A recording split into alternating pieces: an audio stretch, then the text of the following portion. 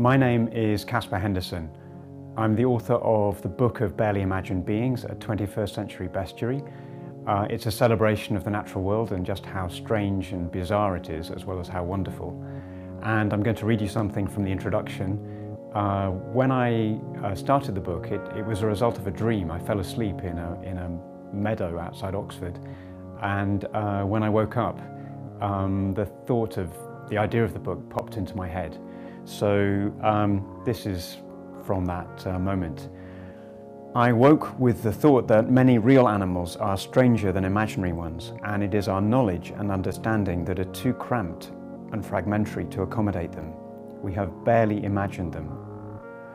And in a time that we are now learning to call the Anthropocene, a time of extinctions and transformations as momentous as any in the history of life, this needs attention. I should, said the thought in my head, look more deeply into unfamiliar ways of being in the world, of which I only had an inkling.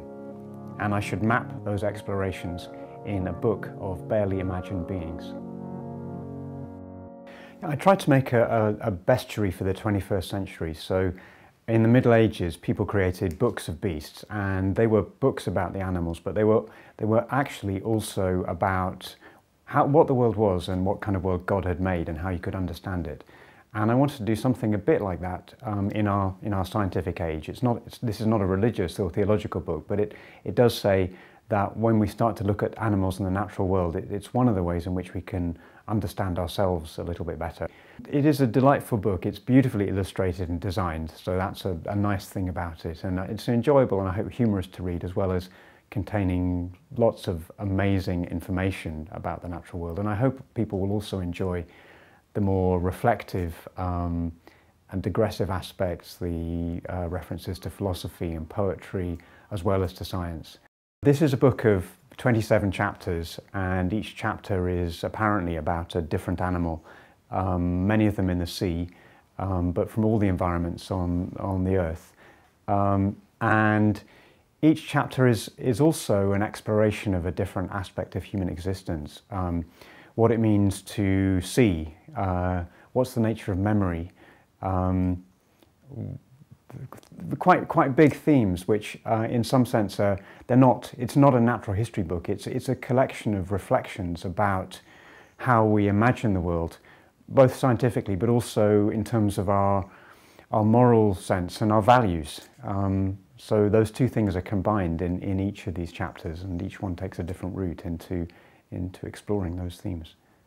You don't have to love these animals. I mean, I think once you start to look at even a creature that's superficially a little bit scary or ugly, so in this book there's moray eels with really fearsome pharyngeal jaws that will kind of leap out from the back of their throat like an alien creature and swallow you down, and there's slimy protozoic organisms on the seabed, and these weird-looking spiders with fantastically sophisticated eyes. You don't have to love them to realise that they are really remarkable, and even if they're not beautiful on the outside, they've got a kind of radiant inner beauty, and that beauty is the wonder of life itself. How over hundreds of millions of years, creatures and ways of being have come into existence that are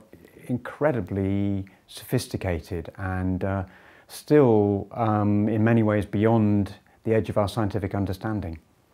The book's partly, it's a celebration of life and just how astonishing the things that have evolved are, the creatures around us, how amazing they are, much more amazing than we often realise.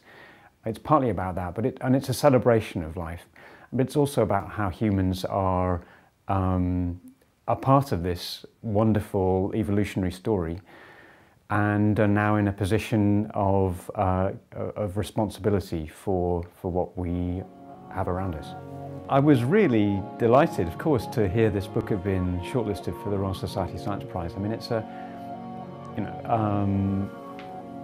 just great.